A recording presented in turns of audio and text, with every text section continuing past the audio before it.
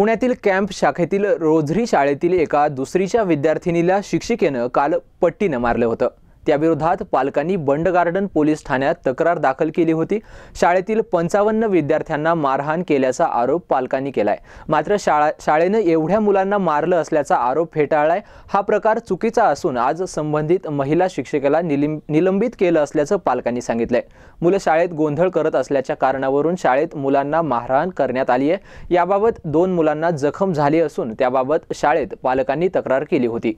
याबाबत शाळा प्रशासन मात्र काही बोलायला तयार नाहीये। माझ्या मुलीला काल मारलं होतं, हाताला जखम झालेली। मग तिने जेव्हा सांगितलं आम्हाला की मॅडमनी मारलं स्टीलच्या पट्टीने, म्हणून आम्ही तक्रार केलेली पोलीस बंड गार्डन पोलीस स्टेशनला। गोंधळ घालत होते म्हणून शाळेने त्यांना डिसमिस करून टाकले। आज कन्फर्मेशन लेटर दिलं शाळेने आम्हाला। ॲक्च्युली सगळ्यांनाच पनिश करायच्या त्या 52 मुलांना, पण लागलं जखम माझ्या मुलीला झाली आणि अजून एका मुलीला झालेली।